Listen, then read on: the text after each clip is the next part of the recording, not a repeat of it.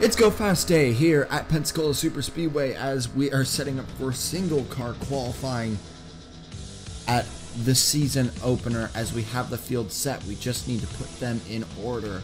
First up on the grid, Ryan Griffin, after the slowest practice time earlier in the week. He's going to be the first to set a lap here at Pensacola to start us off at single car qualifying, as he's rounding forward to begin his very first lap. Ryan Griffin has competed in the last few seasons, but only in little spots. Last season it was part-time for both Roush Racing and Clever House Racing, but the season before he has subbed in for Aiden Shepard after his injury, his first injury of two that would come in that season and the next. So Griffin out here today in his first full-time start for Shock Allison Racing, trying to start it off well, but he's the first to go. He doesn't get much preparation.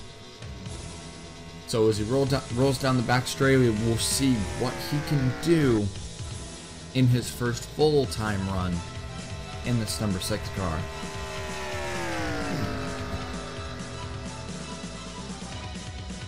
As he's rounding 3 and 4, he's out of 3 and 4, and he'll come down to the line to set the very first lap of qualifying. It'll be a 52.182. That's going to set the mark for runs to come. We're not sure if that's good or bad. We're just going to have to wait and see.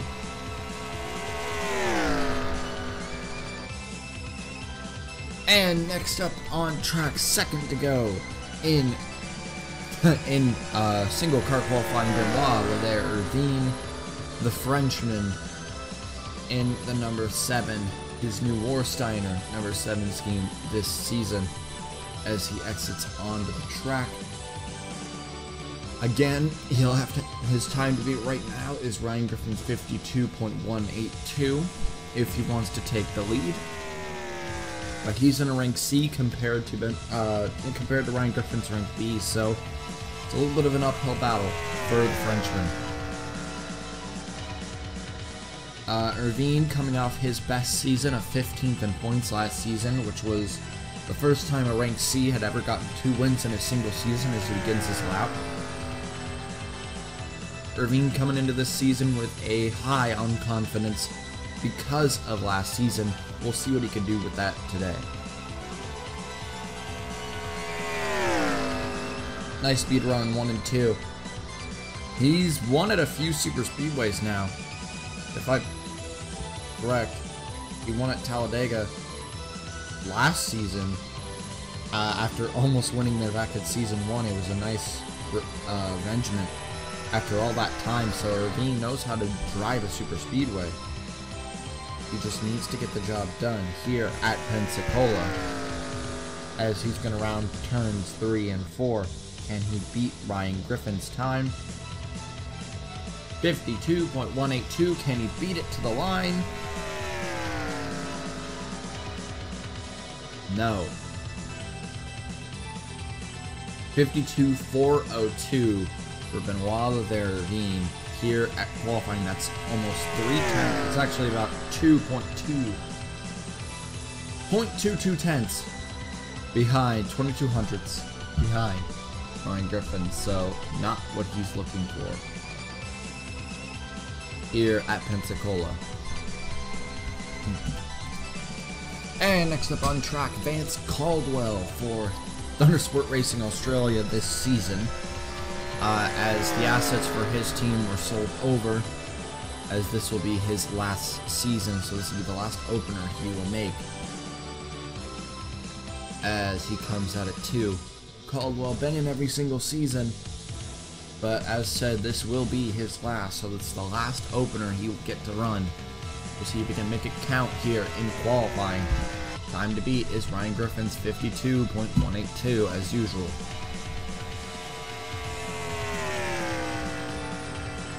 As he runs into 3 and 4, his pace doesn't seem to be there. He'll need a little bit more if he wants to catch up. That's a little bit better, as he improves a lot out of 4 to 202 at the line as he comes and barrels down towards turns 1 and 2. He's on about Benoit Deravine's pace, which is not enough because Benoit was 2.5 tenths down almost. So unless Caldwell could speed it up just a little bit, it looks like this may be Griffin's over Caldwell's right now. Not a good run out of 2 at all. That was a terrible run out of turn 2. Did not gain any mile per hour and probably lost some time as he comes down in the 3 and 4. Nice run through 3 and 4 though. Can he make it up? Out of 3 and 4, down to the line. Can he beat 52.182? Yes! The 52.012 for Vance Caldwell here in his last qualifying run in the season opener of his career. Good job, Vance Caldwell, on his run. And next up on track is the 41 of Jeffrey Fingai from one goodbye tour to another. This is Jeffrey Fingai's last season returning to the team that started his career, and it's going to end his career as he rounds 2 to start his qualifying lap. Can he make it count? Certainly not with that speed lost. Ooh, that was not a good exit onto the back straightaway. He's got a lot of mile per hour to make up.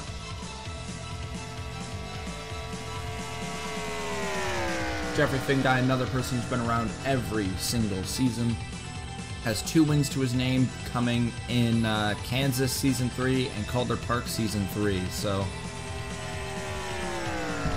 as he crossed the finish line at 202 mile per hour, he made up a lot of the mile per hour that he lost.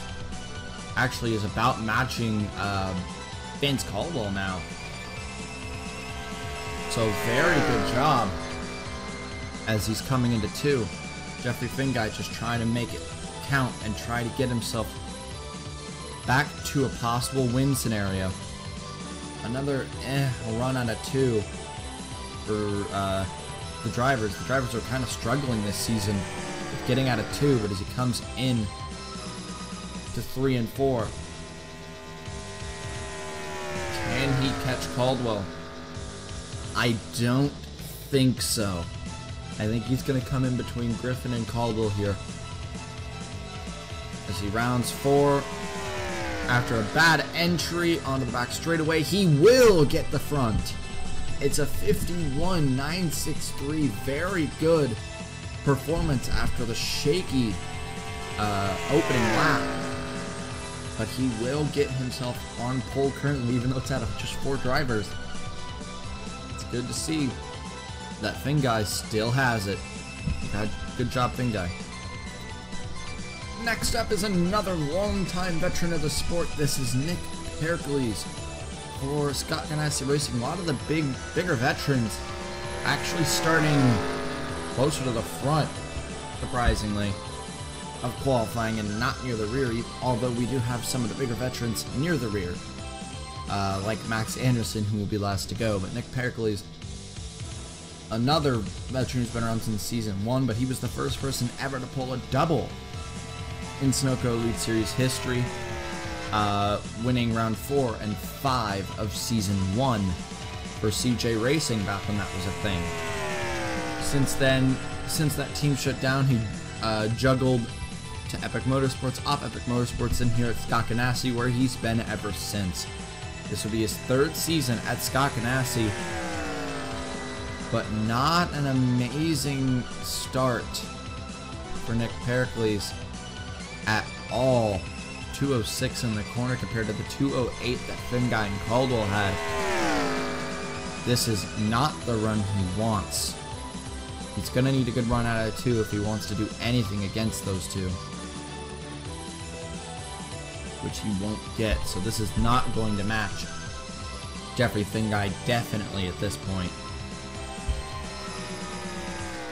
Pericles just not up to speed in this qualifying run, and it's not what Scott Ganassi wants. This is going to be around the 52.5 range, which is going to be the worst of everyone so far. But Nick Pericles rounds 4 as he'll finish up his qualifying lap. I'm guessing 52.5. 52.5. 52.5 for 1. For Nick Pericles will be last in the order so far.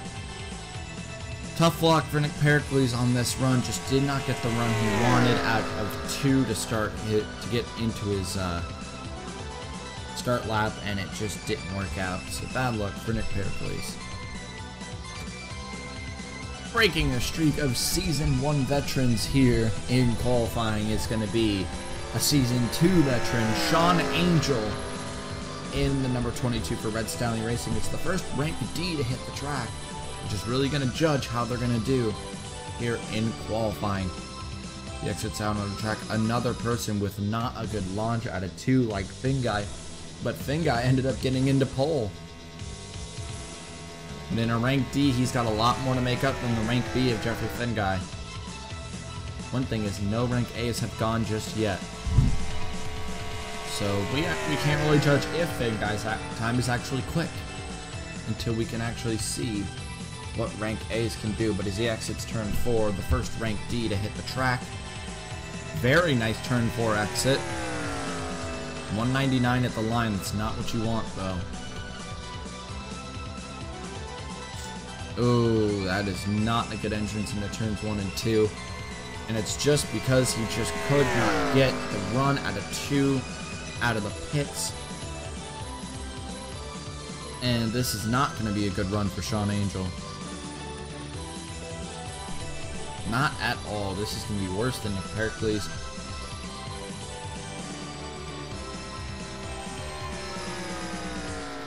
Sean Angel, last season's Royale winner, so there was a lot of high hopes for him, but after being put down Red Stallion, it seems that his morale seems to not be up as he exits turn 4 to end his lap, which will most likely be last below Nick Pericles. Cross line of 53.0. Red Stallion, not a good start for them after just barely making it in. No speed here in qualifying. Thundersport will be the first team to enter the track twice, and now it is Gerard Aron on track for Thundersport Racing Australia. His teammate Vance Caldwell right now sitting second, so there is hope that he can do well here. As he exits 2, can he get a good exit off? Beautiful exit, did not lose any speed. That is very good hopes for Gerard Aron. As long as he can get a good run through 3 and 4, he's set for a great lap.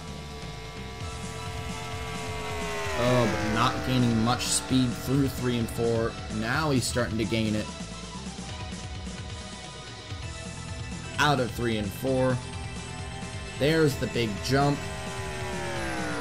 202 across the line. Can he get up to 208, which is where Finguy and Caldwell were? No, 207, just barely below him. Now he peaks 208, just barely there as he turns 2. Now he actually got a good run through 2. When he exit pits, can he get a good run through 2 now? No. People are continuing to struggle. The first person to be able to get that and gain a lot of speed out of 2 is going to be the guy to get pole position. But it's not going to be Gerard Aron. Aron, been around since Season 1 as well. Has been winless his entire career, along with Laughter Stukel. Both of them have been around through the entire series. No wins. But as Aron turns 3 and 4, he won't get pole, but he'll most likely be around 3rd. Aron crosses the line. It's a 52.266. It's 4th. Below Ryan Griffin and above Benoit Dervine. So not a bad run overall. Right smack in the middle of the pack currently, so Aron can't be too mad with that performance. Next up on track is our first Monarch of the qualifying session. This is DJ Curtis in his sophomore season after having a decent season in his rookie season, not matching Dan Bartlett, who will be up next. But DJ Curtis trying to make his team happy. It was a great exit of the pits, a lot like Iran's. Can he get a lap near the front? There's only one other Ford that is gone so far, but that was Nick Pericles, and he's second to last. So he's got to be a little nervous about the power of the Ford right now. As he hits 190 as he turns turn 4, 192 as he gains the speed out of 4 that everyone gains. 201 as he hits the line. Can he reach 207 like Iran? No, 206. Now he hits 207. DJ Curtis ain't no rookie anymore. He competed back in Season 2 during the Royale, but then took a long hiatus for returning in Season 5. So DJ Curtis, it had been a while since we've seen him, but Season 5 went pretty decent for him. Got a re-sign back to Monarch Motorsports as he turns 3 and 4 to end his lap. Hasn't been a fantastic lap. Looks like it's going to be around where Benoit de Ravine is. So around where the other rank C is, so not too bad. As he turns turn 4, across the line, it'll be a 52.470, just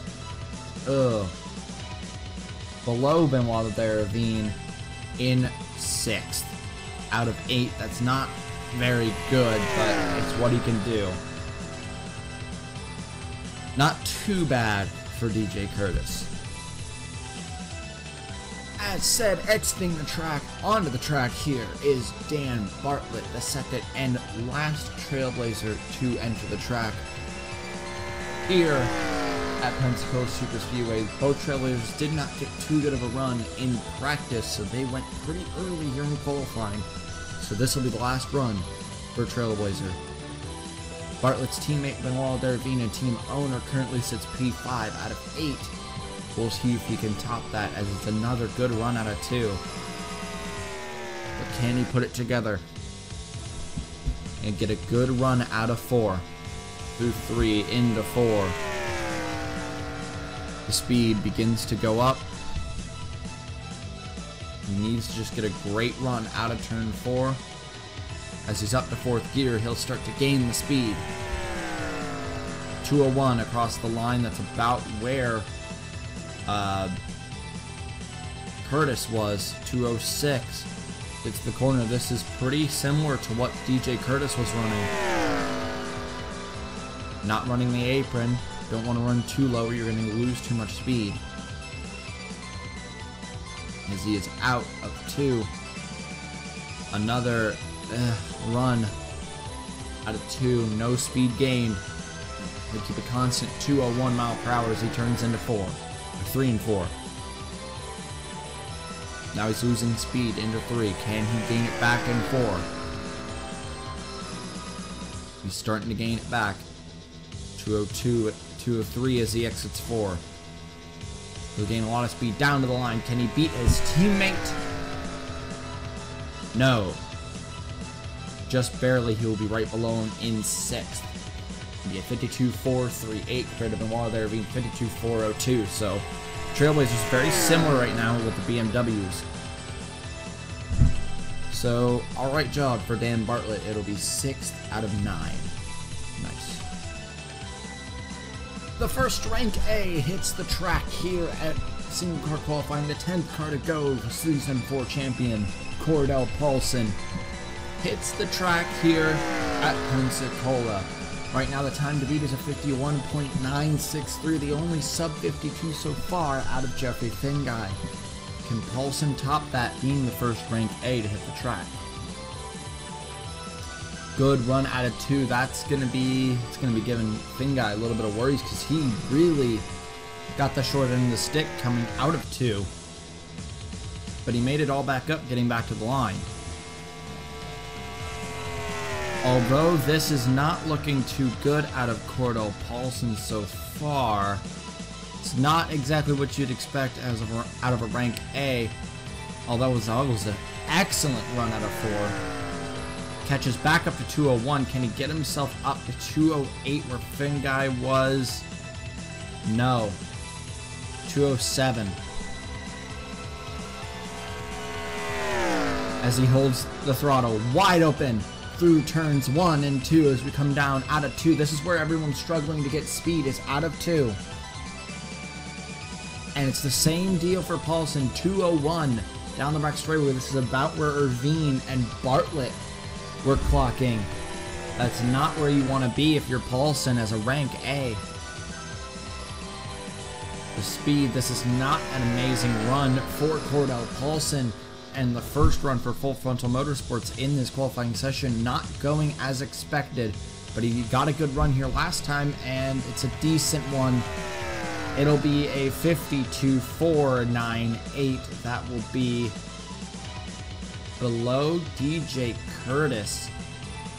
That is not the run Cordell Paulson would have wanted, but it's going to be the one that he's going to have to deal with.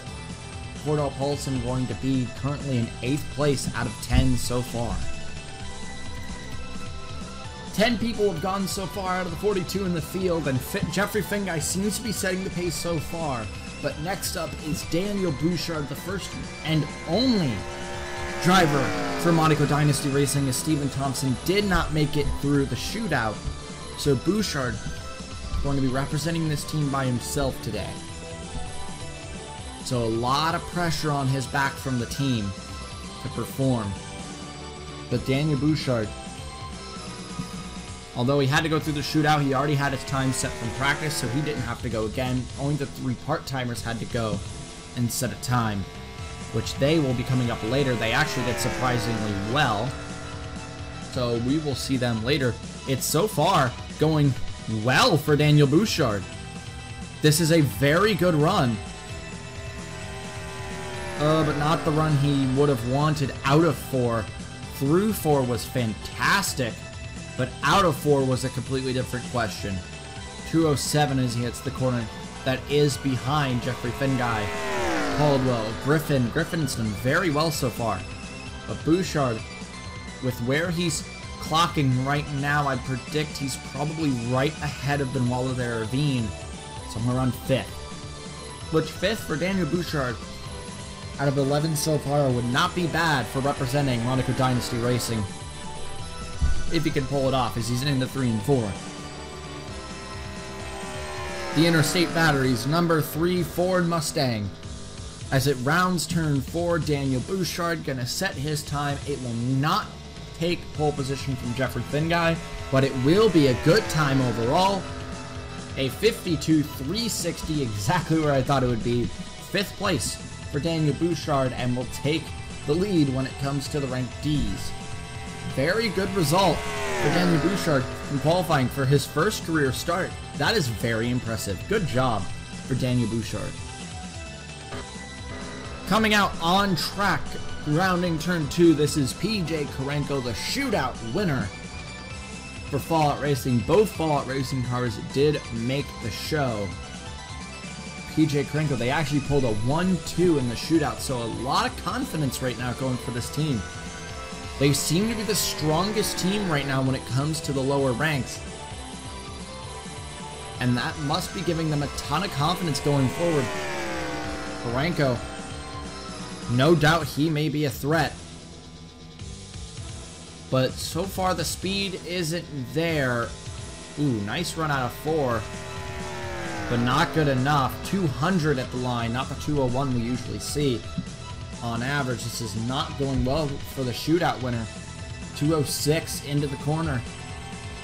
This is about Bartlett speed. As the speed starts to descend as he turns through 2. Out of 2, can he keep it above 200? He will at 201 as he barrels down the back straightaway. Not the run the shootout winner would have wanted. PJ Karenko, first time back since Season 3. This is not going to be a good run. Maybe between Paulson and Pericles, maybe? Maybe below that even. Maybe between Pericles and your last place driver. Is he gonna be there? It's gonna be a 52.637 as predicted. That is going to be 11th out of 12 so far. That is not the run that PJ Karenko wanted. The shootout winner who we thought had the speed. It looks like he may not have as much as we anticipated. We've seen the starts of 2 goodbye tours as they stand 1 and 2 in the order. So next up is Laughter Stucco in the start of her last year in the sport. The final person who announced their retirement at the end of this season. Can she match the other 2 who are in their last seasons? They currently hold the front row. Can Laughter Stucco break that? 187 as she hits the corner. That's not amazing speed, but it's not bad. She'll need a good run out of 4 though if she wants to catch Caldwell and Finguy. As she exits turn 4, a good run here is what she needs. And that may be what she just got. A little bit slowed near the end, but it's 201 near the 202 mark. 207. That was not an amazing run up the front stretch. And now through turns 1 and 2. Looking at near the apron, but not on the apron. 202 out of the corner. Yes. Keeping it around 202. That's around where Daniel Bouchard and yeah, it's around where Daniel Bouchard was lapping in the 52.3. If you can keep it around there, that'd be good. People like to stay up near that first line, the first white line you see there. That's where people like to run so they can get a good run out of these corners. A little lower than usual for Stucco, but out of corner, nice run. Comes down to the line. It'll be a 52.399. That is below Daniel Bouchard and 3 thousandths ahead of Benoit Vervine. It is a good run for Laughter Stucco and the Hood Huddleston Stucco Racing Sony number 13 Chevrolet in her last qualifying at Pensacola. It's a good result for the Rank D team. She's the only one left representing her team. The other 2 were out in the shootout, so it's a good result to pull through for her team. And the first part-time car hits the field here at Pensacola qualifying. This is Sean Ard for Fitzwater Australia Racing, who held pole position in the shootout. Did not win the shootout. That was the person who went forward. That was BJ Krenko. But Ard had a nice performance, got himself through into the show. Now it's his turn to make his lap. He's one of 3 part-timers who made the show. All 3 part-timers who competed made the show. And that would be Ard in the 9 here. Chris Dodd would be way later. Chris Dodd had a great lap when he set his lap to get in. So expect him way later. And then the 11 of Cody Lamas will be up in just a bit. As we come down to the line, it was a good run out of 4 for Sean Ard. Not a fantastic one as he reaches 206 as he turns into 1 and 2. This is not an amazing lap. He'll need to hold his speed through 2 if he wants to start rivaling the people near the front. Ard for Fitzwater Australia Racing. I believe he's the first Fitzwater to go. The other 3 will be up in a bit, and soon you'll get to see Julio Cesar back in a full-time car for his first time, so that's going to be fun. But Sean Ard is what it's about right now as he turns into 3 and 4. Ard going to be making not only his rookie start here, but his rookie start in the Panasonic Light Series for Freeze Team Racing. So, as he comes out of 4, can he make a good first impression here at Pensacola Superspeedway as he crosses the line? 52.459, that is right below Dan Bartlett. Not an amazing lap,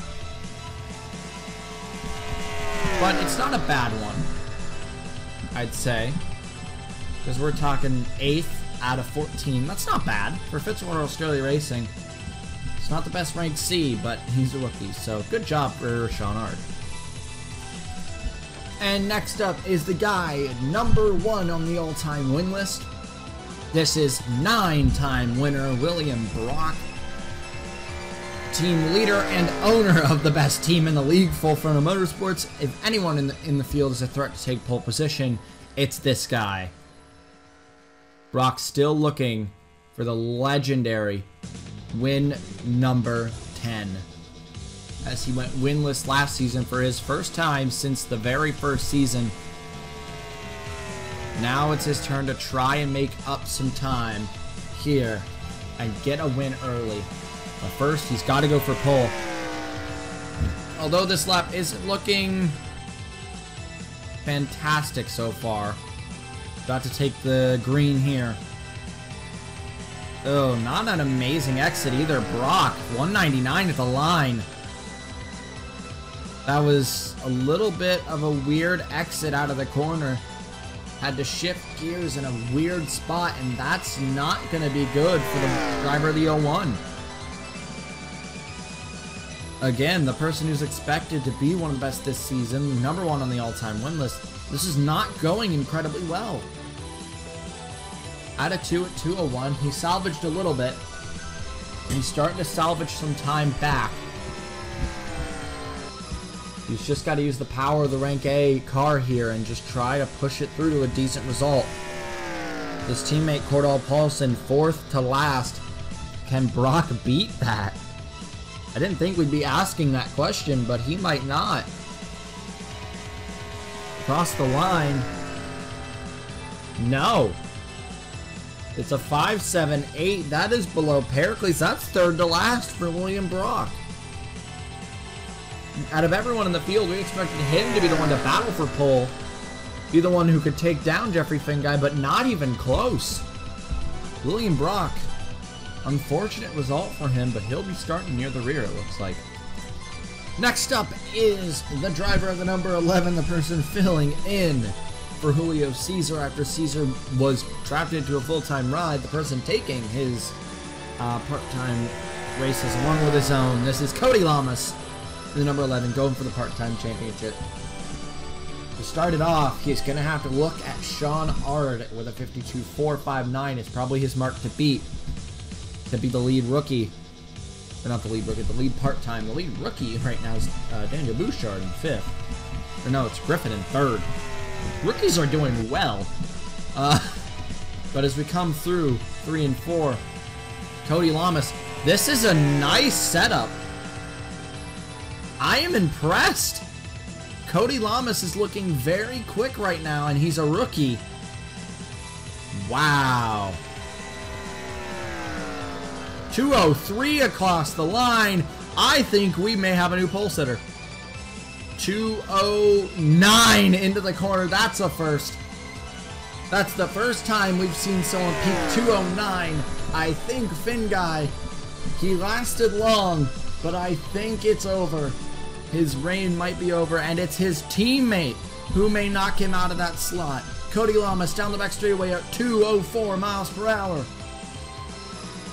What a run for the rookie, Cody Lamas, into 3. A part-time car got pole position here last season with Roman Ray Hall. Can another one get it here today? It'll only be provisional for now, but out of 4, he's got it. No way. No way he doesn't. Cross the line. 51.833. That's provisional pole position for Cody Lamas, and Clever Haas Racing will hold a 1-2. As of now, Finguy gets dethroned out of pole. Great, absolutely phenomenal job for Cody Lamas here in qualifying. And for the first time since Season 4, Honda will hit the track in qualifying. This is Alexander Rowe for Maverick Wolf Racing. It's the first time Maverick Wolf Racing is going to hit the track in qualifying. With Rowe was the worst of his team. Surprisingly, Rowe was expected to be the best of the team this year, competing with Jackson for that, but it was Philip Scott who was the best for the team in practice. Rowe going to be first to go here in qualifying for this team. It's not an amazing start. It's weird to see someone like Rowe not getting an amazing jump after Cody Lamas absolutely dominated. 201, almost 202. At the line for Alexander Rowe as he hits into 1 and 2 at 207. This is not a bad run so far. For Rowe, this is not bad. As he turns through 2, out of 2 at 202 miles per hour. Surround Bouchard again. Another one of these. 201 now as it starts to descend as he goes into 3 and 4. But the moment he hits 4, that's when the speed starts coming back. Rowe rounding 3 and 4. This may be around Ryan Griffin at a 52.1, 52.2. Rowe as he crosses the line for Maverick Wolf Racing. It'll be a 52.396. He will barely beat Sunoco by 3 thousandths, and that will put him into 7th.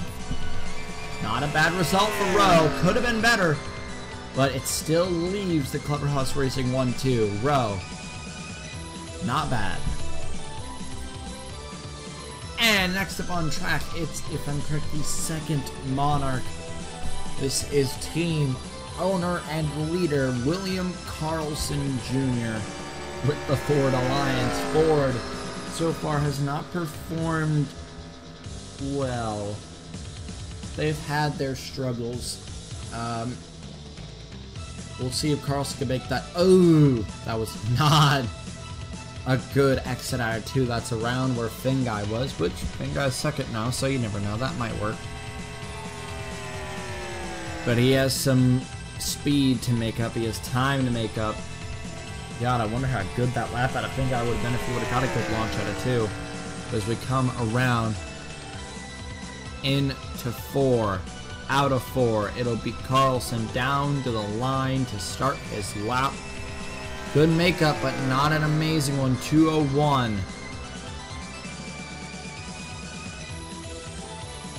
206 into the first corner. Carlson, back in Season 4, he won this race over Fitzwater, was able to stay near the front all race long and got the win, so he knows this track. But 201 as he exits the corner, this is not an amazing run. I do not, no, he is not going to be beating Cody Lamas' 51.8. Again, if I had to predict, it's going to be around the 52.4s. Although, not bad of a run through 3 and 4. Was able to keep it around the 199-200 range. Not bad, didn't lose much speed. It'll be a 52.4. 7.4. That's going to put him below Curtis and above Cordell Paulson. A lot of people in the 52.4 range, so it's easy to be up high or down low depending on how far into the 4s you are. This one wasn't too good. And Carlson Jr., not the run he probably would have wanted. And next up is your fan favorite in the field. This is Vince Freeze in the Maytag number 35 car for Roush Racing Enterprises, replacing Ryan Monaco after his retirement last season. Lots of high hopes for him. No one really expecting him to win the title. A lot of people really like this guy. He's everyone's personal favorite in the field as Vince Freeze turns into 3 and 4. Let's see how good of a run he can get. The previous Hood Huddleston Sunoco racing driver for the 53 before Connor Monaco stood into that car. Now it's his turn in Roush Racing Enterprises. It's at 201 across the line.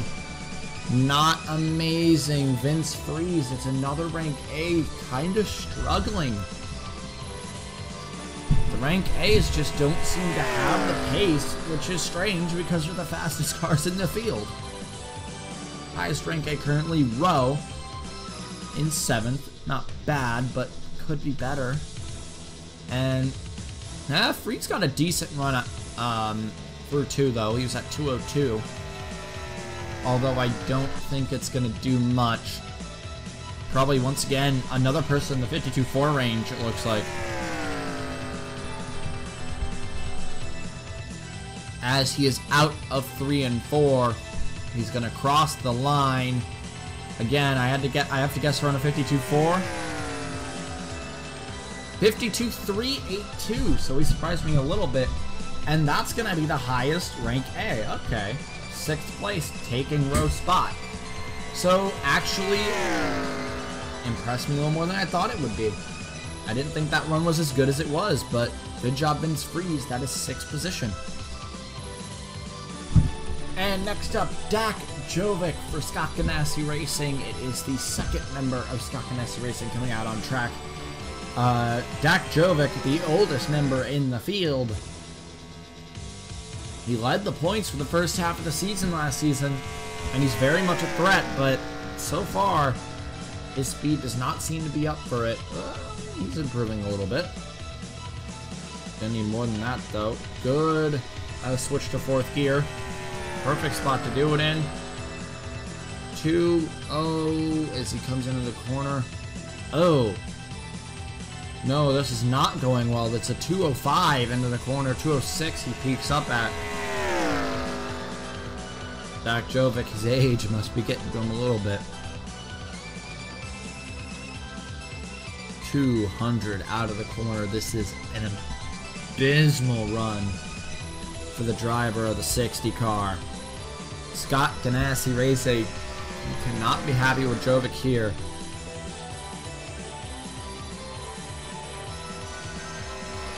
Dak Jovic, previously driving for Shock Allison Racing, moved over to Scott Ganassi this season in hopes they'd be rank A. They weren't, but out of the corner, Jovic, as he comes to the line, not a good run. 52.774. That is 2nd to last, below Cranko, above Angel.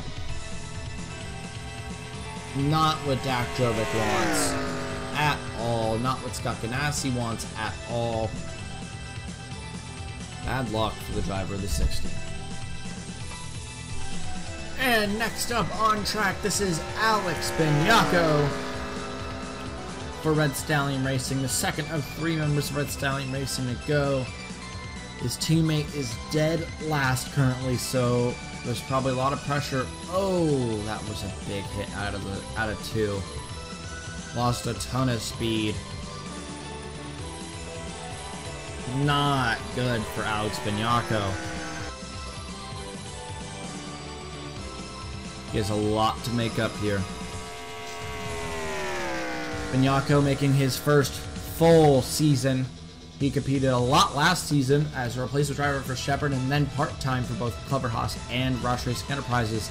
But he's here today in his first full-time start to a 1 at the line. He made up a lot of time there, but can he keep the pace? 2:07 into the corner, that's not bad. He is keeping it up towards that white line. He was pretty high up there for a moment. Now he's back down. 2:02 out of the corner. In that Toyota Camry. Busch Beer, number 20 Toyota Camry.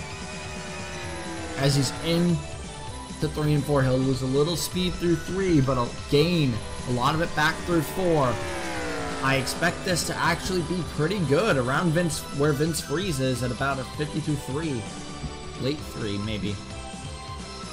Out of the corner, he comes down to the line. Alex Bignacco, 52.375. That is above Vince Freeze and will take the 6th position.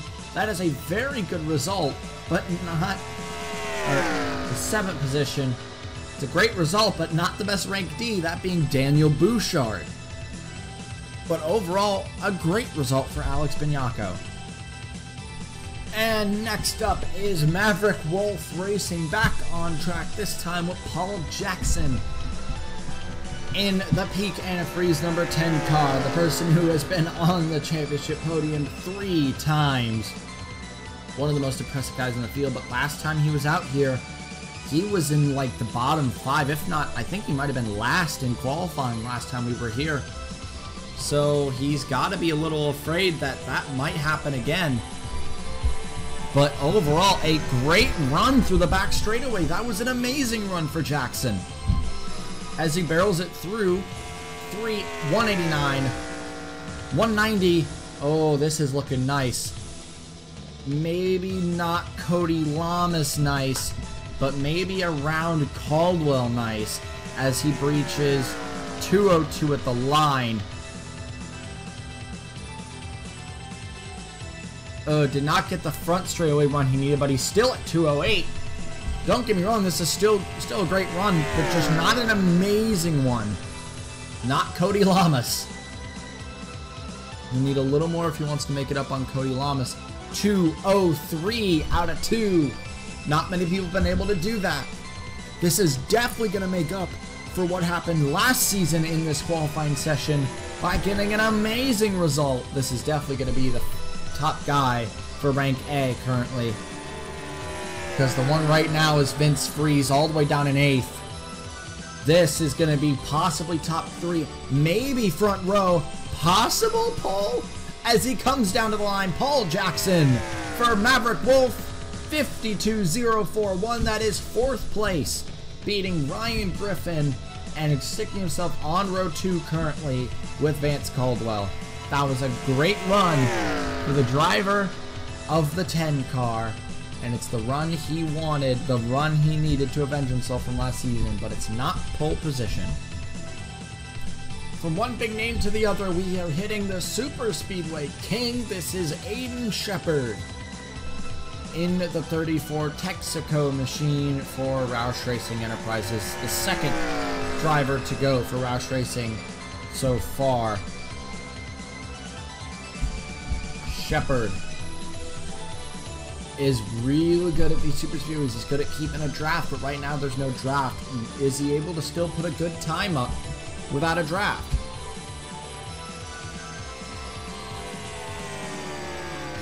Or it's a 187 mile per hour as he barrels down through 3 and 4. He's starting to gain the speed back as he wraps it around 4 to start his lap. Aiden Shepard, been around since the first season, won the first ever race in Sunoco Elite Series history, and won the season opener last season. So he's the only person to ever win 2 season openers. Can he get pole in his 6th season openers? 207 around turn 1 and 2. Doesn't look like he will. Trying to just put in a good result. 202 out of turn 2 as he barrels down the back straightaway to try and get at least a decent time. Right now it looks like he's sitting around the 50 what are the .4s where everyone else currently stands. That's probably where he is. Wraps it out of turn 4. It's Aiden Shepard down to the line. For Roush Racing Enterprises, it'll be a 52.238. That is better than I expected, being honest. 52.2. That sits him ahead of Gerardo Ron. So that's a great result. 6th place so far. Good job, Aiden Shepard. The 24th, if I'm correct, person to go out on track. And the 3rd for Monarch Motorsports, this is Kieran Mulcher in the number 8 Chevron machine. As after he left Full Frontal Motorsports last season to go drive elsewhere, he was picked up by Monarch Motorsports with 3 other teammates. This is one of the 4-car teams, so he's still got 1 teammate left. That's Jack Halleck coming in a bit, but right now it's Kieran Mulcher. Out of 2, this is not a good start. Not going well. Ooh, this is not looking good at all. Out of 4, he's gonna need a good boost. 199 as he hits the line. That's around Dak Jovic range. That's not where you want to be. as he drives through 1 and 2, 205. This is abysmal for Kieran Malcher here. 199 out of the corner. God, this might be breaching Sean Angel range. Not the start to the season Kieran Malcher would want, but it's the one he's gonna have to take. Oh, this is not good. He will definitely be the worst of the Monarchs so far. As he comes out of 4, I expect a 52.8, 52.9. 52.954 is able to beat Angel. That's not saying much. Second to last for Kieran Malcher. Not what he needed, not what his team needed right now. Unfortunate for Kieran Malcher. And next up on track is the last of the Shock Allison Racing cars. This is Skyla Johnson for Shock Allison Racing, as she was recruited mid-season last season for this team after Gatlin Downey was traded off, and she performed exceptionally well. Almost got her first career win at Kansas, but a bad run out of 2 is not what you want to start your season. As she turns into 3 or 4, she is theorized to be the first female winner happening sometime this season. But with a start like that, may not be good. But she wraps it out of 4, making up a lot of time. Oh. Ooh, that's not good. Missed the gear. I think she just missed a gear coming out of 4, and she hesitated to hit the gear, and that's gonna cost her like a whole second on speed. That is the thing you don't want to happen to you, is for that gear to not go through, and that's gonna cost her a lot of time. Although she's trying to make it up, she was 201 out of the corner. She held it there for a while, so she's not going to be down where Kieran Malcher is. Didn't cost her a second. That may have been an exaggeration, but it's going to be in the 52.4 range for what could have been a better run if she would have just gotten a better run out of 4 at the start. Across the line, 52.564. It's ahead of Brock, below Pericles. What could have been with this run, but it's what happens when you miss the gear. Bad luck for Skylar Johnson. Truly some bad luck. Next on track is last season's pole winner here at Pensacola Superspeedway. This is Roman Rahal. Last season he got pole position here part-time. Now he is full-time. Same team, same car. Lots of hopes for him right now. We'll see if he can pull it off again. Out of 2 he comes. Didn't get the best sweep through turn 2 in the pit exit, though. Not the Roman Rahal we know. He's actually kind of struggling to get up to speed. Maybe they went wrong somewhere on the setup.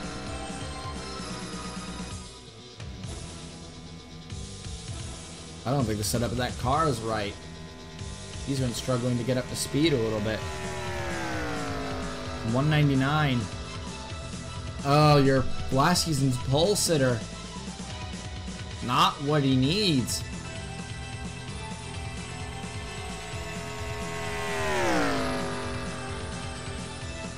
He turns through turn 2. Comes out of 2 at 200. This is not the Roman Rahal we know. I think something went wrong in the setup, because he just couldn't build up speed. Into 3 and 4. Oh, this is going to be around Brock and Karenko.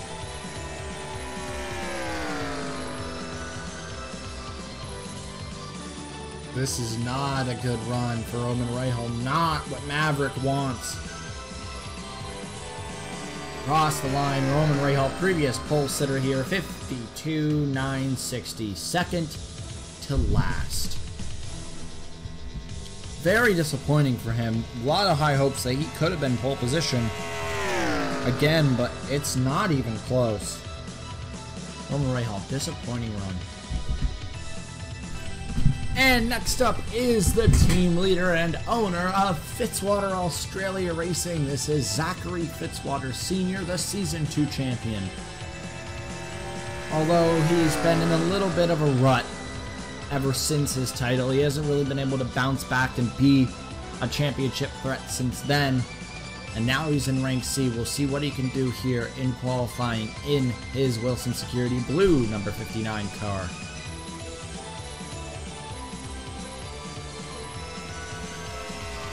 It's 187, he hits 3. That's about where the mid-pack is. But he's a little slow through 3 and 4. He's making up the time. Okay, this is about average so far. As he barrels down towards the start-finish line 201, as everyone else has been, really. Most others seem to be hitting around the 201, but 206 into the corner is not average. That is below average. Fitzwater almost above that white line for a moment there. Struggling to keep speed. Ooh. His speed actually went back up a little bit, up to 202 again. That's going to aid him a little bit through this back straightaway. Fitzwater may have just gotten the best run out of 2 we've seen all day. Which wasn't that good, but it was still probably the best we've seen. That made up a little time. That definitely did. As he crumbs out of 3 and 4, I expect the average 52.4 here. 52.458, exactly what I expected. Above Sean Ard, his teammate. The only other member of the team to go so far, so... Right now, Fitzwater the top, or Fitzwater Australia Racing by 1/1000th of a second over Sean Ard. That little bit of makeup time after getting that run out of 2 was actually great, and it helped him get a good midfield time. So, pretty decent job out of Fitzwater. Next up, in his first ride back since season 4, his rookie seasons, this is Julio Cesar. Back in a full-time car, this is the Fitzwater Australia Shell V-Power number 43 car that used to belong to Nathan Ormond before his little incident caused him to be ejected from his car. Caesar was the one who took over, so now it's his turn to show if he has what it takes. So far, it's looking good. 187 as he hits the corner. That's better than his teammates have been. Then again, what else do you expect? He won at his home track on his birthday back in Season 4, which was one of the greatest moments of the series. But as he comes out of 3 and 4, Julio Cesar trying to get a good run here. 201 like everyone else. That's where you want to be. 207 as he hits the corner. This is a good run so far for Julio Cesar. Definitely better than both of his teammates. He wraps it around. Last time we saw him, he was in the 88 car, which is now DJ Curtis. Cesar trying to get himself a good result for Fitzwater Australia Racing. And it starts in this qualifying session as he wraps into 3. Can he keep it above 199? No, he's going to dip into 199, but he's going to jump back up to 200 pretty quickly. This is probably the most average run we'll see all day. Right near the middle of 52.4. It's about where you see 52.4, 52.3, 52.2. That was a lot quicker than I thought it was. That's a 52.287. That's above Daniel Bouchard. Right below Jordan, that's 7th. Very impressive for Julio Cesar. His first ride back proving that he definitely deserved the ride. And Cesar impressing. Great job for the Brazilian. And next out on track, this is Jack Benyako, the last member of Red Stallion Racing to go. This is the cousin of Alex Benyako. Both of them are rookies. Both of them competed in lights last season, so right now they have pretty mirroring careers, other than the fact that Jack Benyako did not compete part-time last season. He's just joining in this season without any actual experience in this car. So we'll see if he can actually beat out his cousin. Right now he seems to be 186 into the corner, which is a little bit lower than Alex, so he's going to have to speed it up if he wants to beat Alex. Right now, the lead rookie, though, Daniel Bouchard at a 52.360. Hits fourth gear in the best spot you possibly can, right as you come out of the corner. But it's a 200, just barely below 201. And not an amazing run down the front straightaway, 206 in the corner. He needs to be able to wrap this corner well to keep his speed up so we can kind of rematch the others. But he won't. It'll be 201 out of the corner. Red Stallion had one good result, one terrible result in last. And Vignacco seems to be right near the middle. 198 through the corner. Not able to hit 190, keep it in 199 or higher. Some were able to keep it in 200 or higher, and that's where Cody Lamas and Jeffrey Finguy are. But as he comes out of the corner, Jack Vignacco comes down to the line. Not going to be amazing, not going to be terrible. 52.631. Oh, that's actually worse than I expected it to be. It's right above Cranko, below Brock. So, yeah, that was worse than I expected. I expected a high 52.5 between Hercules and Paulson, but no. Not a very good run for Jack Vignacco. And next up is another Thundersport GP driver. This is Lorenz Alog, the second to last member of this team to go in the 32 Toyota Camry Hardee's Toyota Camry. Thundersport Racing Australia. He is back in this equipment, but not the same team. Epic Motorsports is dead now as they sold the equipment over. He did not. He got a little shaky out of two there. But as he comes in to 3 and 4, trying to make up that time, trying to make up for the lost time. Right now, it doesn't seem like he's making up too much of it. Can't get too shaky out of that corner.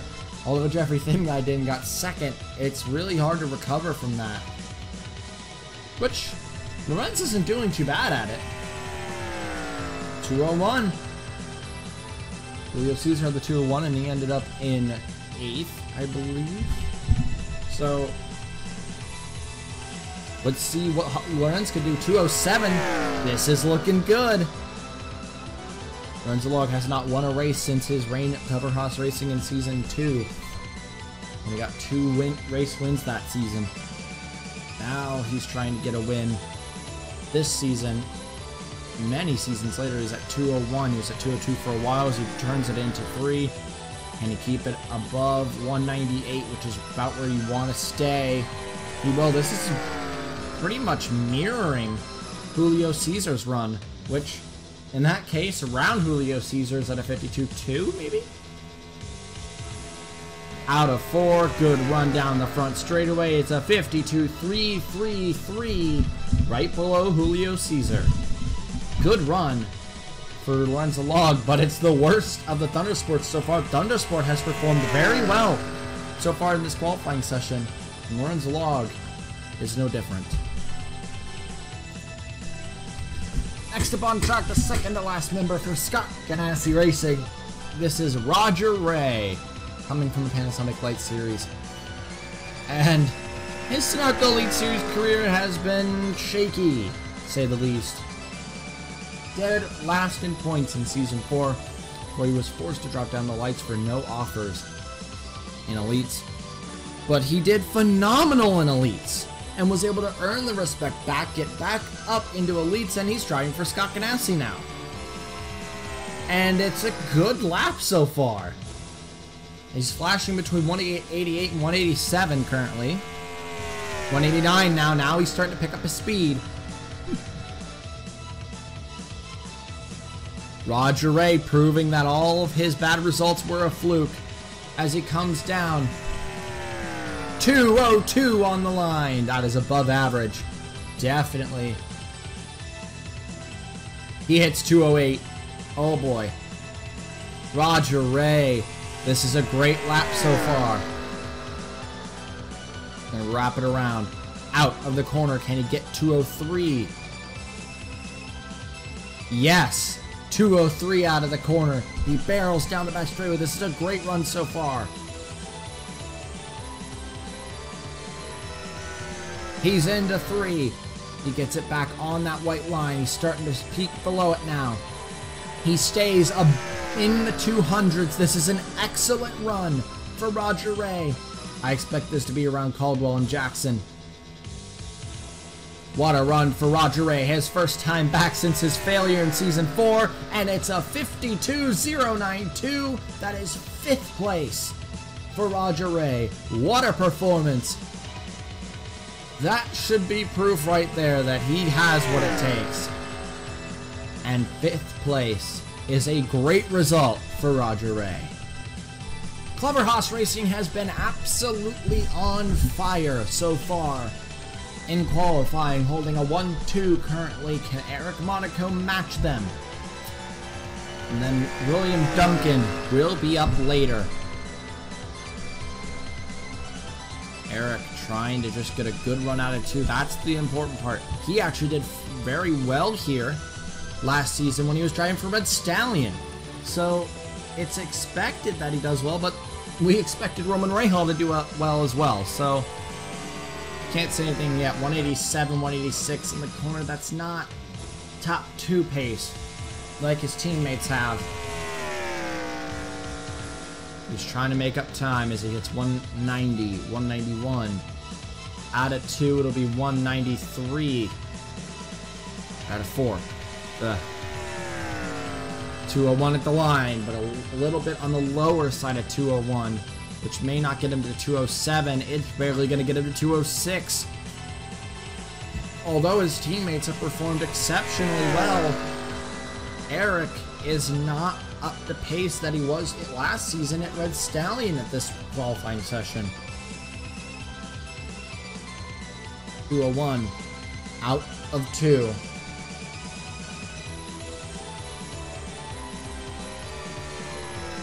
Eric Monaco not going to live up to what his teammates did. He's going to be about the 52.4s. That's going to be a person in the 52.4s. Average is starting to lean toward the 52.3s though, so this is going to start being below average. 52.5, 14, below Cordell Paulson and above Nick Pericles. Oh, nowhere near his teammates. A whole, like, that's like 7/10 off Cody Lamas. Disappointing run for Eric Monaco in his first ride back for Clever Haas Racing. And next up is the 3rd member, or no, this is the last member of Fitzwater Australia Racing. This is Carson Bowers, a previous winner at this track and the runner-up here last season. So far, the team has been performing pretty well here at qualifying.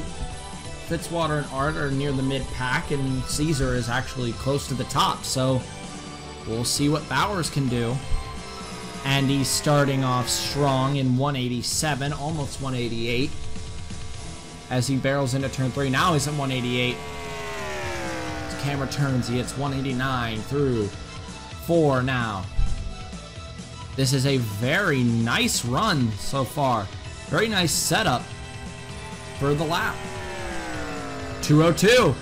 Very nice for Carson Bowers. He hits 207 as he's into turn 1 and 2.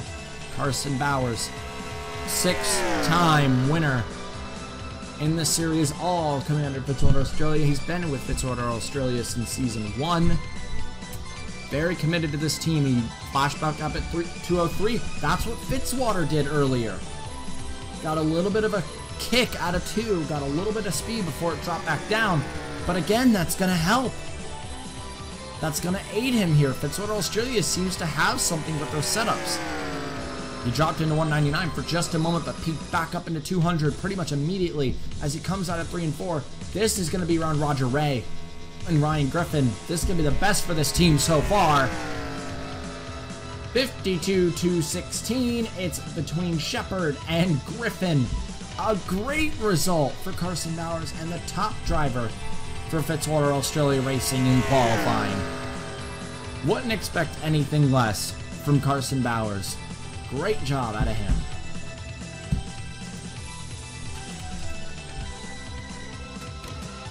And next up on track, Connor Hurley for Fallout Racing. Yes, this late, Connor Hurley had a great practice run in his first race back since Season 4, when he had his rookie season as well, if I'm correct. Now he's driving under Fallout Racing with his teammate, PJ Kurenko. And he's the last rank D to go in the qualifying session. Here we'll have one more rank C as well, then it's B's and A's from here on out. So, which the rank C is going to be in a few, if I'm correct. Yeah, Halleck. But Connor Hurley, this isn't going bad. It's a good start to the run.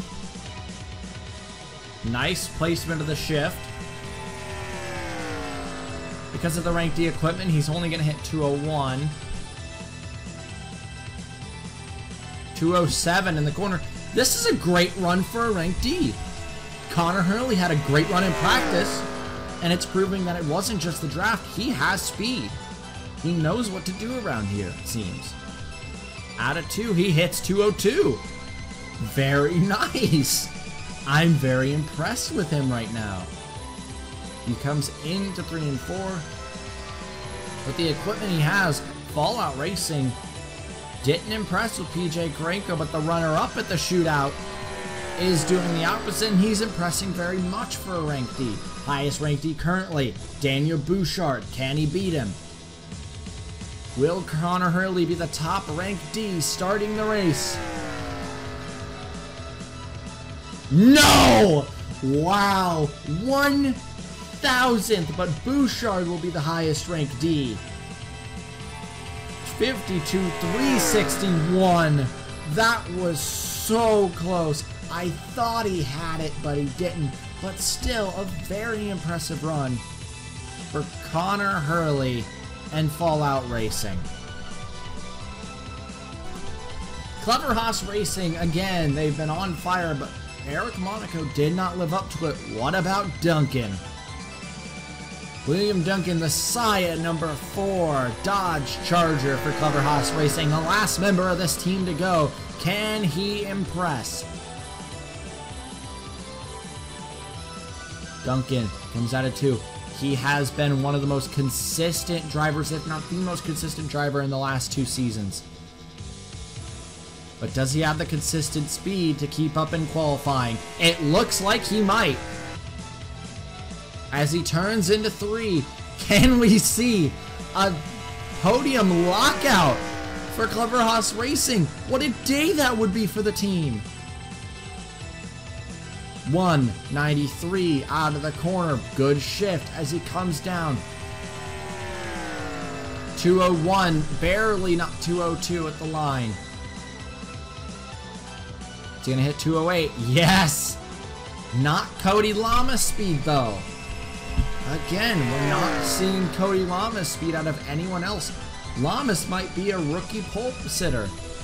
Only person to ever do that other than a debut pole sitter. Other than Lamas, if he's able to pull it off, the only one to ever do that other than him was Tyler Faber in Season 3, where he got pole position at Toddring in his first start. Can Lamas repeat that? William Duncan coming out of 4.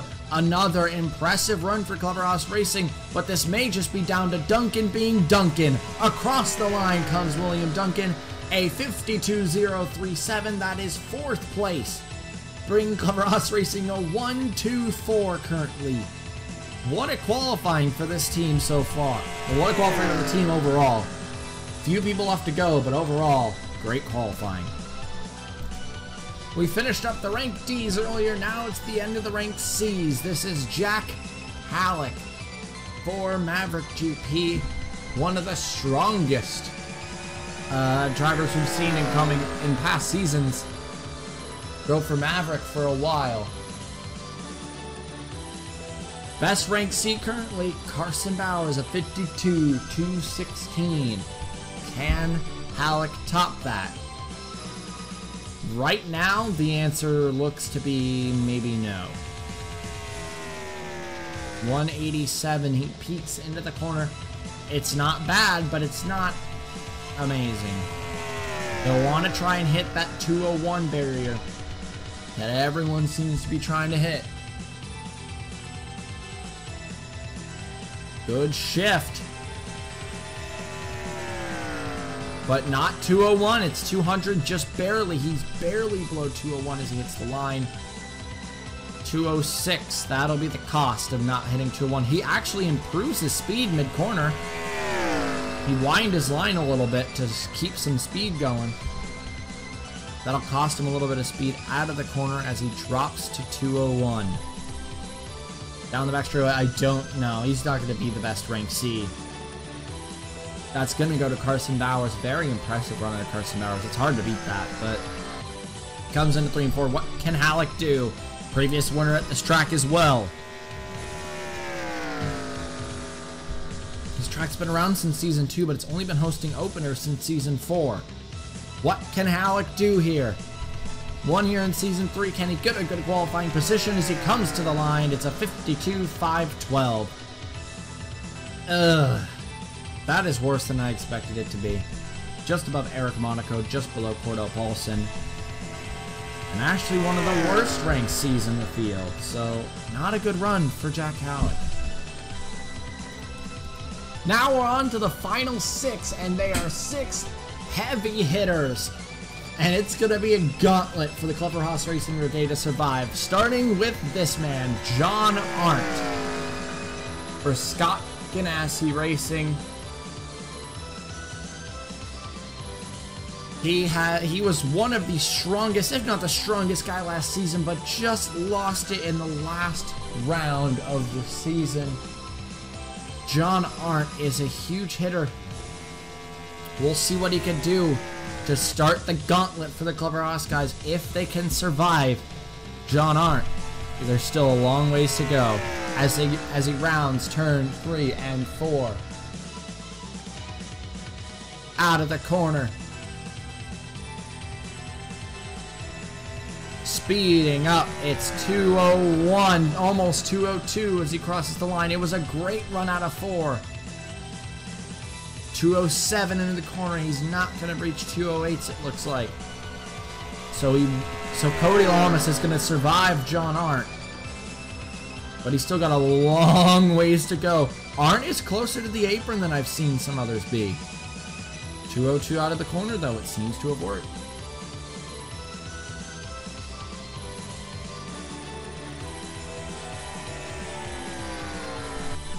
As he rounds turn 3, 200, 199. Can he keep it above that? Can he push it back up? He will. Back up to 200. Arndt, very solid run. Looks to be around Gerardo Run, Aiden Shepard, those kinds of people. Good result for him overall. Scott Ganassi Racing going to be happy with this. 52.294. Right below Julio Cesar. Not the best Scott Ganassi. That going to Roger Ray. Great job to John Arndt, though. That's only the first part of this gauntlet, though, that's going to be going through. Good job, John. The gauntlet continues, as next up is Scott Roush. For Roush Racing Enterprises, his own team. Scott Roush, another person who's been around since Season 1, although he took a season break in the middle. He's still been around since the very beginning. Took a break to let another driver, John Arndt, take his car. Gave the driver an opportunity and sacrificed himself. He came back a season later. He's been driving ever since. Scott Roush out of 4. That was an excellent run out of 4. Wow, he gained a ton of speed. At first it was like an okay run, but now he's hitting 207. Wow, he gained speed very quickly out of 4. That was an excellent run. They're trying to put the gauntlet onto Cody Lamas, but no one seems to be there. Clever Haas just seemed to find a gear that no one else could find. Scott Roush, this looks like it's going to be around Roger Ray, maybe, if he can keep it up. Oh, he's dipping the 199s. Bring it back up, Roush. There you go. Looks like it's going to be actually around the Bowers-Griffin area. Unless he gets another amazing run like he did before. Not an amazing run out of 4 like it was before. But 52.321. Above Lorenzo Log, below John Arndt. So right where Arndt was, really. But still a good run out of Scott Roush. Not the best for his team. That would be Aiden Shepard. But a good result overall for Scott Roush. 4 people left to go, and it starts with Chris Dodd, who got an absolutely incredible practice run. It wasn't necessarily practice, he just had to make a lap to put himself on the board, and he got 4th fastest. Chris Dodd, last member of Full Frontal, or second to last member of Full Frontal to go, other than Anderson, showed a lot of speed in his run. 202 across the line. Chris Dodd, really impressing. As he turns into 1 and 2, only at 207. Looked like he could have breached 208 there, just barely didn't. As he wraps around the corner, can he keep it above in 203 range? No. Can he keep it 202? He will. Out of 2, he's going to barrel down the back straightaway. The last part-timer to go. Highest part-timer, Cody Lamas. It's going to be a bit of a struggle to beat that. Dodd, been around since season 1 as well, though he's been on and off for the last few seasons. Part-time for Full Frontal Motorsports, though. Previous owner of CJ Racing. As he comes out of 4, comes down to the line. Chris Dodd will take a 52.261. That's above Gerardo Ron, below Aiden Shepard, and overall, not bad. 10th currently. 10th place is very nice for Chris Dodd in his first race back, his first qualifying back. And that's a great result after a great practice for Chris Dodd. 3 people left to go in single car qualifying, and Philip Scott, the last member of Maverick Wolf Racing, is out on track here. Maverick Wolf Racing has had an up and down qualifying, but has Paul Jackson in the top 5 currently, trying to get Philip Scott in there as well. 188 as he enters the corner.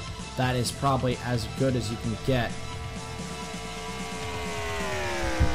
This may be rivaling Cody Lamas. Could Maverick Wolf Racing top the boards with Honda?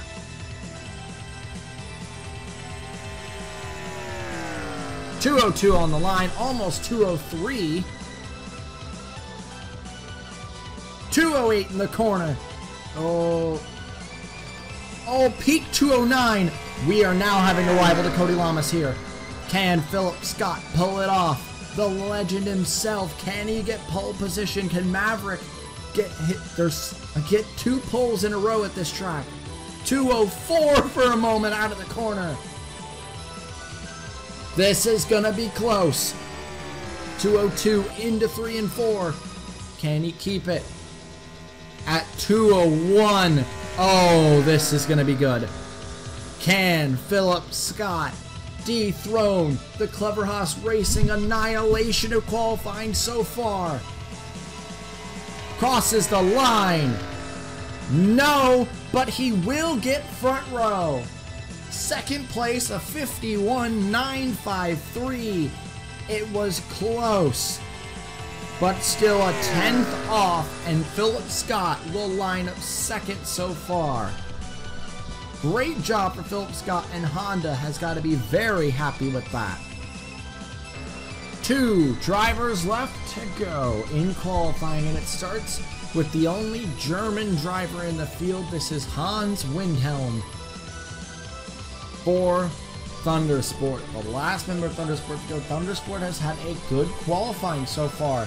Let's see what Windhelm can do. actually going quick. Could we see Hans Windhelm pull off pole position? It's looking good. Like I said, the last few guys seem to be the gauntlet because they're the most threatening looking names in the field right now. 202. Can he get up to 208? Yep, but not going to reach 209. Falling to 207, 206, 205. Can he keep it in 202 range, 203 range? He's got 203. He might be challenging for front row. Maybe not for pole. He'll need a good run in 3 and 4 if he wants to run for pole.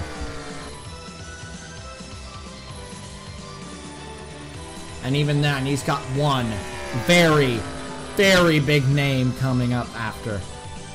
As he comes out of 4, Hans Windhelm. This is going to be top 5, it looks like. Can he knock Duncan out of the top 5 now? Yes, 52.06. No! Actually, I thought he did. He didn't. He's below Jackson in 7th. That was weird. Hans Windhelm, he was up there. He definitely was, but he's not going to hit pole position or the front row, keeping Philip Scott on front row and guaranteeing Cody Lamas will be on the front row for the race. But still a great result for Hans Windhelm at Thundersport. This is it. The final man to go, fastest in practice, Season 3 champion, number 2 on the all-time win list, the Arby's number 40 Chevrolet for Full Frontal Motorsports. This is Max Anderson. Probably the biggest threat in the field, in my personal opinion. As he comes out of 2, can he match Cody Lamas?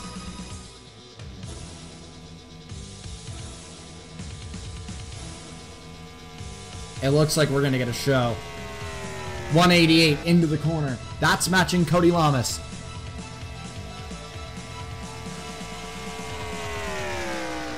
Oh, this is going to be fun.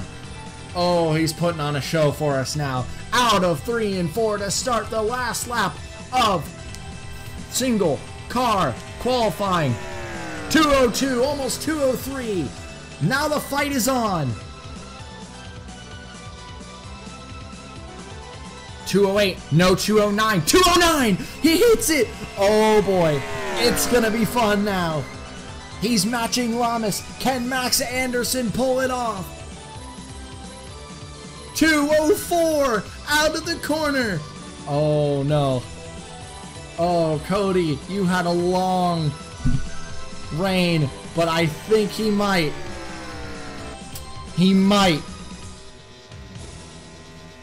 201 through the corner. This is close. This is gonna be really close. Out of the last corner. Can Anderson sweep practice and qualifying as he comes to the line? No! Max Anderson will get on the front row, but Cody Lamas, pole position on debut. Max Anderson, a 51.903, half a tenth faster than Philip Scott, but still 7 hundredths off of Cody Lamas, and Max Anderson will miss out on the sweep. But a front row start for Max Anderson is what he needed. What a performance for the driver of the 40, and what a performance for Cody Lamas on debut, getting pole position. Congratulations to Cody Lamas. What a result. Let's go look at your full qualifying result. As we look at the finishing results for qualifying, Cody Lamas is on pole position on his debut. Anderson, Scott, Guy gets a nice 4th place after actually making his lap pretty early in his last start, his last season opener. It's a great qualifying result for both Finguy and Caldwell. Duncan in 6th, Jackson in 7th, Windhelm in 8th, Roger Ray in 9th, and the rookie Ryan Griffin will round out your top 10 for the... For rookies, it's Ryan Griffin on top. For part-times, it's Cody Lamas on top, on the very top. But if you look near the rear, some very disappointing qualifying results. Angel and Ray Hall, most of all. Definitely thought they could pull it off, pull something off. Brock as well. Halleck, Johnson, Pericles, Paulson, Carlson, previous winner here. Fitzwater. Even people like Irvine, I expected to be Irvine higher. I expected Irvine to be higher. Rowe, I expected him to be higher. Lots of disappointing results, but a lot of really good ones, and especially for Cody Lamas. Congratulations to Lamas and Anderson locking the front row here in Pensacola. The next time that we'll be seeing will be round 1 of Season 6 of the Sunoco Elite Series, the actual race at Pensacola. And until then, guys,